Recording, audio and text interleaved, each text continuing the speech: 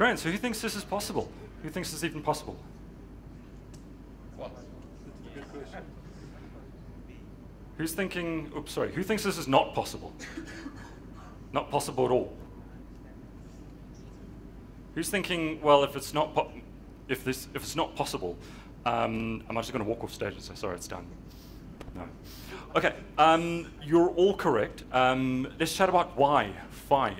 This is not about finding open or unsecured networks.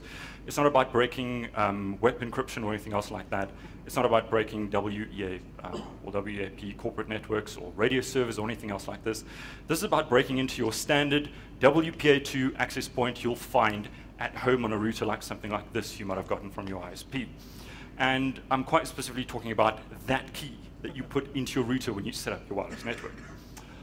So we have to consider how is it that when your computer connects to your access point after you've put these codes in, that they know what the code is. I mean, you know, they can't just send it over and show. Anyone else could read and hear what that is.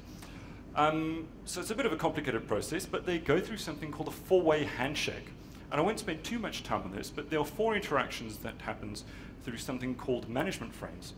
And they actually end up with 2 keys at the end of the day. But the important thing we want to take away from this is that there is a password-based key-derived function that's using a hash with that passphrase you've entered, and the SSID, which is the name of your wireless network. So let's chat about Kali Linux, which is the tool we're going to use to do this. And if anyone's got Kali Linux installed or watched the video after this, you can follow along. This is going to work exactly like a demo. So Kali Linux is a Linux distribution created by an outfit called Offensive Security. Started as something called Backtrack back in 2006. From 2013, it's Debian-based, which is quite nice. And it's got over 600 different tools that you can use for a whole multitude of security things that you might want to do. But we're only going to worry about 2 of them in today's presentation. The first one you can find is called AirCrack. And when you open that up, you'll find everything runs on the command line. And because we're going to be real hackers today, everything's going to happen on the command line from here on out. Now, every command I'm going to put in, I'm just going to run, or just imagine that I run a clear command after that. And we're just going to zoom in a little bit so everyone can see what we're doing. So who's used Linux a lot over here already? All that? Fantastic, fantastic. So you guys know that if you type in ifconfig, you're going to get a list of all your network devices. But if you type in iwconfig, you can get a list of all your wireless devices.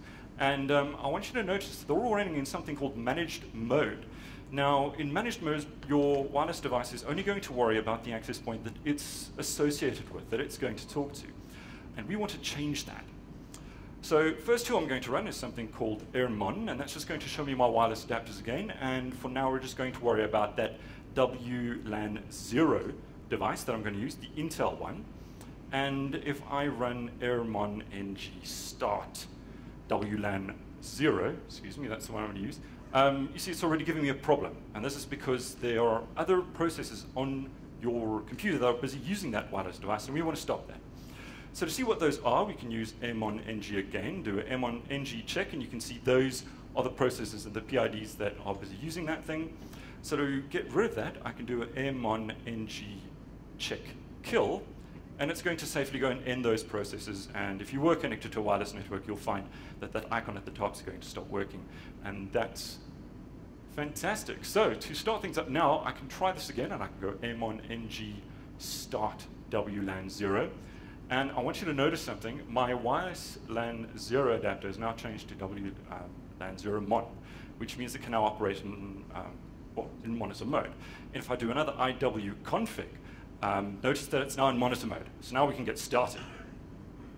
But have we broken the law yet? Well, probably not. You might have broken your end user license agreement with the maker of your wireless adapter, but for the most part, I think you're okay for now, depending on the country you live in. I'm not a lawyer, so. So when we want to start scanning for wireless networks, we're going to use a different part of AeroCrack, and that's going to be aerodump. So you just put in aerodump and then the new name of your wireless interface that you're going to use. So that's WLAN 0 mon, and it's going to start scanning. And what you're going to see over here is at the top, you've got the wireless access points that it's picked up and any of the stations that are communicating to those APs. And starting on the left side over here, your BSSID, that's the MAC address of your wireless access point, channel 11. So we're just going to paste that BSSID. And the ESSID, the name of that wireless network is DevConf.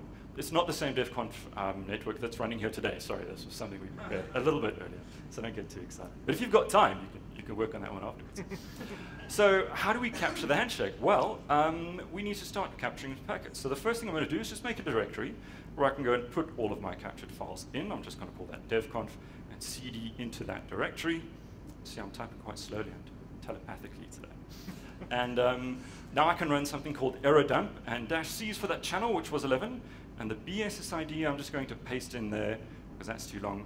And you'll notice on the end of all of these commands, I'm going to put the name of the wireless adapter that I want to use for this operation. And it starts capturing packets. But now what? We need to wait for someone else to connect. So we can just wait. Or we can do something else. There's another tool called AirPlay, and with AirPlay, I can send 10 deauthentication packets to kick everyone off. Now this is part of those. This is when we start causing a little bit of trouble. Again, I've just put in that access point, and I could even have targeted a specific computer if I'd seen its hand address.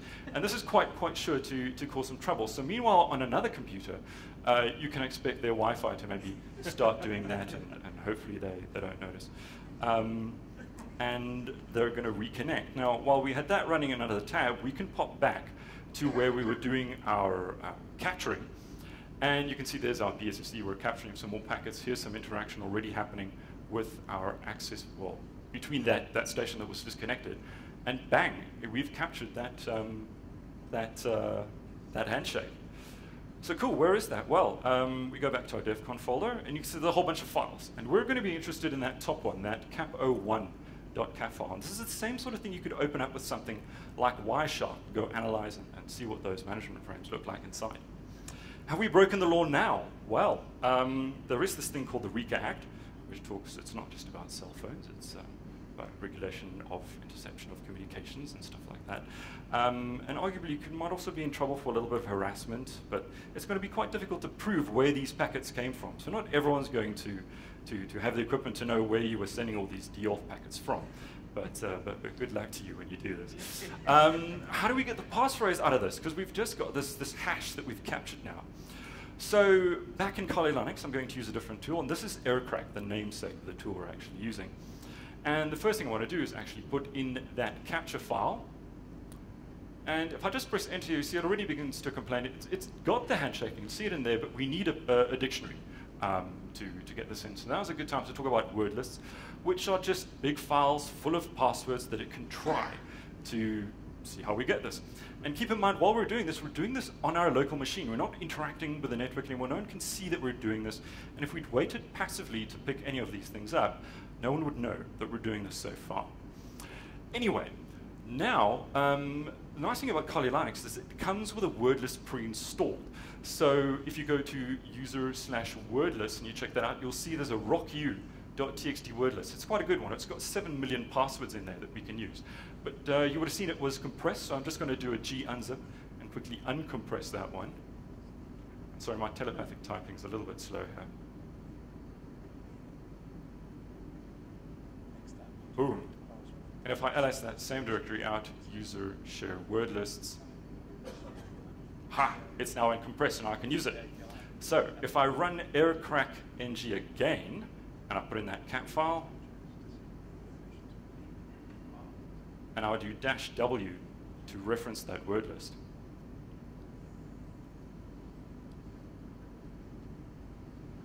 And this is all in real time, so you would expect this to happen on. Boom, we found that. Pretty cool, huh? And notice it was only the 12th one that I had to test. Please hold your applause. No, seriously, who's thinking, but you cheated? And you're right, because out of all the characters I could have used to compose this password, I only used the numeric ones. And that's true. This is a lightning talk. We could have been here all day if we had to wait for that to crank.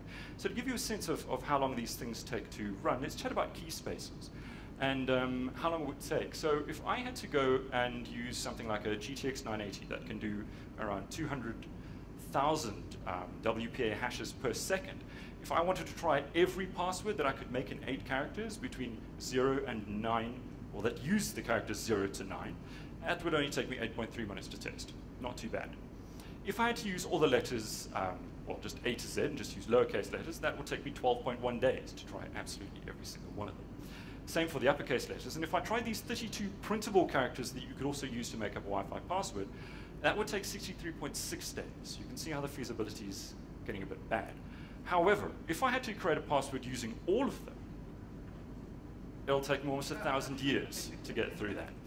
But keep in mind, these were only 8-character passwords. If I had to go for a 12-character password, and mind you, for the WPA spec, you can get up to 63-character passwords, it's going to take that amount of time. So yeah, some passwords are not possible to crack. But there are some tools that we can use to help us with the more difficult passwords to accelerate things. And this is where Hashcat is the second tool that we can bring in that comes shipped with Kali Linux.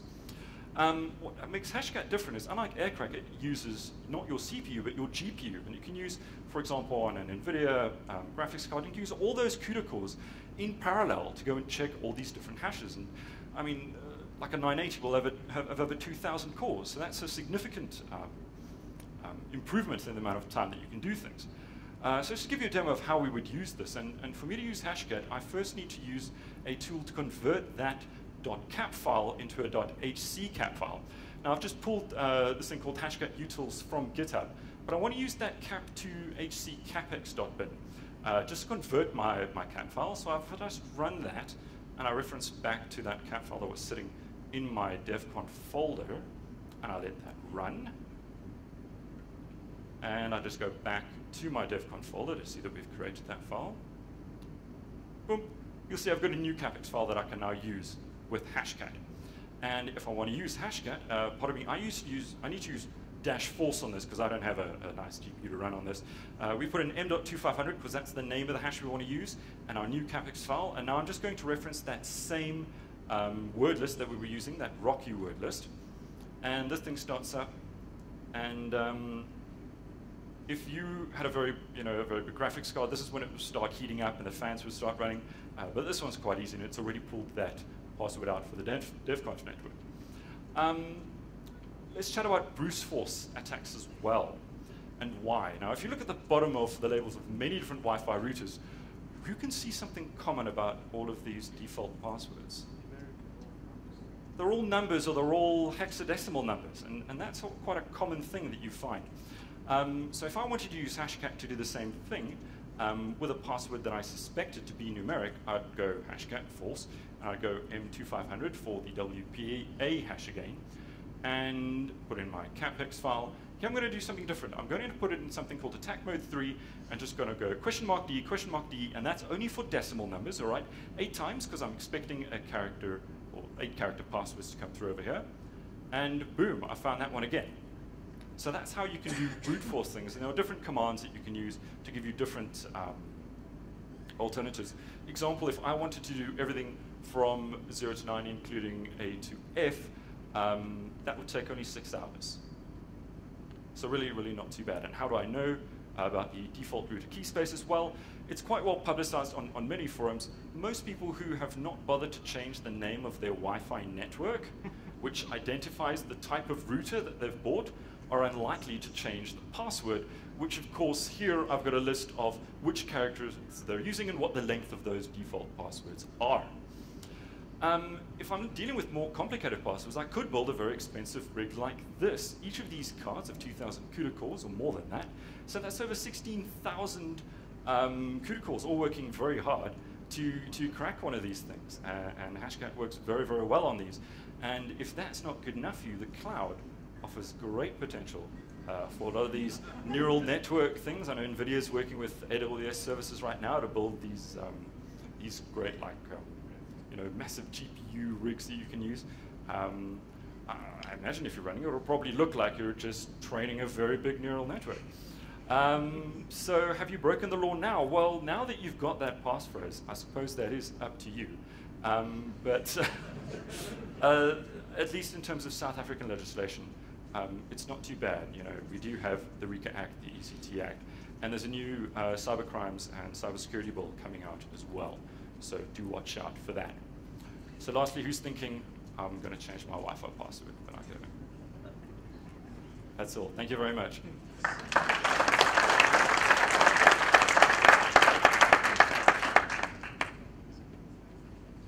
Have we got time for questions? Yes, go for it.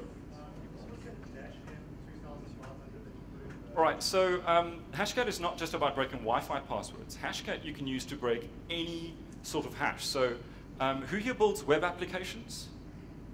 Almost all of you, fantastic. And who here properly salts and hashes their passwords in their databases? Fantastic, that's better than I expected.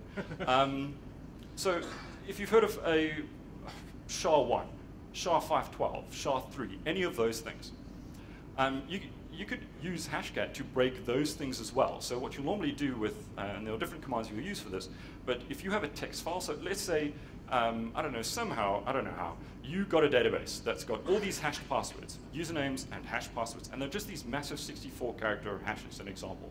They're SHA-512 hashes. You could put them in a text file, all right, and point Hashcat to that text file, and it will run through all of those, either against a word list or against, you can do a brute force attack. Hashcat's also extremely useful because you can create these awesome rules-based interactions. So for example, if there's a password like, I don't know, Apple, it could try Apple with an uppercase, all uppercase, Apple with 2 numeric digits, 4 numeric digits on the end. First, there's even cool, some scripts on GitHub. So that if you're targeting a specific individual, you can enter in as much information as you know about them. So anything you could scrape off Facebook, first name, last name, date of birth, to get, you know, what star sign they think they are. Any of that kind of information, where they live, where they worked, all those kinds of things it picks up. And it creates a custom dictionary just for that individual that will go and create all the different combinations with, you know, their dates of birth, numbers in front, numbers in the back. And it's used for all kinds of things. But generally, I see it used to break, to find passwords. Do you know if it's compatible with rainbow tables? You could actually use it to generate rainbow tables. So Hashcat will create a rainbow table as it does that. A rainbow table will just be a list of pre-computed hashes, and that's one of the reasons why we salt passwords when we save them. So we take some random data and we add that in, so that, you know, like a common password that everyone uses, like uppercase password 1. You know, who hasn't had that password issued to them? Not one of you. Okay, security's getting better. But yeah, no, that's so that known thing that you commonly find in a rainbow table isn't a worry. So multiple people can have the same password on your system, but the hashes look completely different because they all have different salts. Anything else? Yes? If Kali comes with the word list pre-installed, does that list get updated at some point? Well, I speak under correction, but every time a new version of Kali Linux comes out, if there are improvements to that word list, I'm sure you can. But there are many other different word lists you can find. So you can download or even purchase better word lists. You know, I was quite surprised. I found an Afrikaans word list. You know, so and there's a whole bunch of them. You know, for different countries, different languages, everything else. Yeah, I think the Kali one's just an English one, and I think that one's probably just maintained as the most common passwords. But it's a nice one that just came pre-installed. The idea of this demo really was that if you watch the video later on and you've got a copy of Kali right in front of you, if you type in all the commands I've just done over there, you'll be able to do exactly the same thing. Out of interest, what was the software that you used to create those command line? Oh, the videos that I did over here? Yeah. Goodness, that was a bit of a process because normally I work on Keynote, but then I understood I needed to create a PowerPoint presentation. I was like, okay, so now to try and keep this thing like easy and maybe web friendly, I actually found something called Peak. And Peak allows you to create GIF files, actually, or GIF files, don't throw anything at me, that you can use. So that's nice to maybe plug into a website. And then I used those, and of course that worked beautifully in Keynote, and then the moment I saved it as a PowerPoint file, they carried on repeating. So that was a little bit annoying. actually, Kali Linux comes with its own screen recorder built in as well. So that's a very nice thing that you can use. It's built in. So when you start it up, it's right there. Anything else? Cool. Thank you very much, guys. Enjoy the rest of DevConf.